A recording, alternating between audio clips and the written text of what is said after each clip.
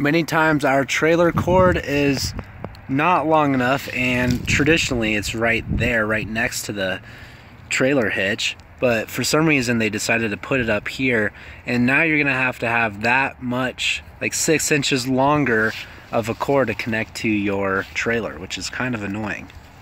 You can also see this might be an aftermarket trailer attachment or something, I hope not, but you definitely can see the trailer attachment underneath the bumper, which does not look very nice.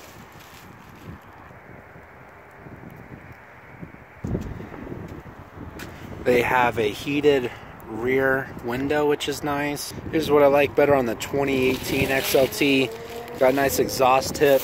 The wheels look super clean. Running boards look a lot better.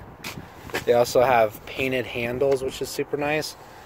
One thing that I would like a lot is this part of the mirror, so you can check your right when you're parallel parking. You can check the curb.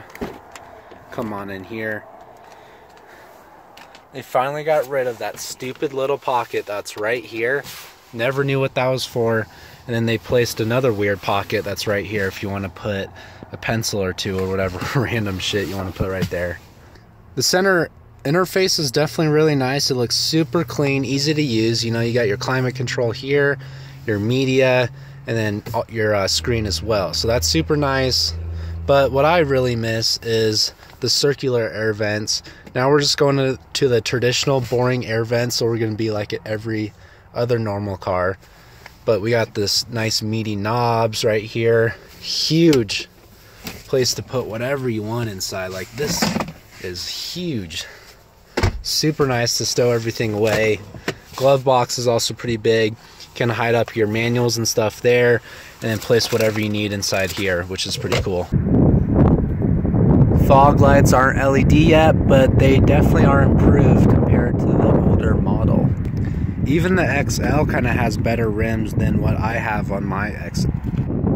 Looks like we got 2 antennas. Ford still can't figure out how to get rid of this antenna, but they also have another antenna on top, probably for satellite radio. But come on, still nice and long radio antenna, but whatever. There's no longer a parking brake right here. There you go, it's right there. Also, to keep it with the SUV and super simple stuff, they're trying to get rid of the grill part, which I don't agree with. Now it's just a traditional hood, like a traditional car. The grill doesn't come up like the older models do. Super clean.